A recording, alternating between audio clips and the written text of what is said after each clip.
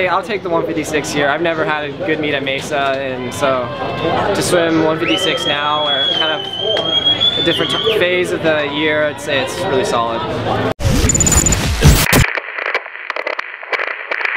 Swimming's been good. I'd say this has been like kind of the hardest lifting phase we've been in. Lots of kind of like holding at the bottom of a lift, like a squat, and lots of stuff like that, trying to get a lot of power out of after like a kind of a long hold.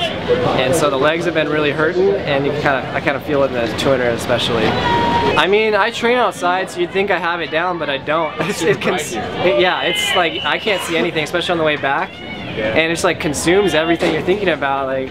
And the wind, all this stuff, like the flags, you gotta factor that in, like take a longer stroke at the far wall and take a shorter one at this wall. It's like, you can't really think about your race strategy. You're thinking about not hitting the lane line. It's bound to happen at least a couple times.